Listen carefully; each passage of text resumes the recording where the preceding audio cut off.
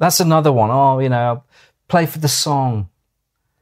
And then the first fill people do is all over the vocal. And you just go, well, that's that one straight out the window. You know, one of my favourite Ringo things, someone said to him, you know, how is it that you've become like a sort of one of the world's greatest song drummers, you know? And he just said, I'd only do a fill when they stop singing. So simple.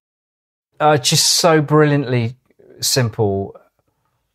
Like, I'm not going to fill now, they're singing. Why would I fill? You know? Yeah. But I am now very much in danger of sounding like an 87-year-old retired drummer. So I'm going to stop. But you know what I mean? I mean, the gist of it is...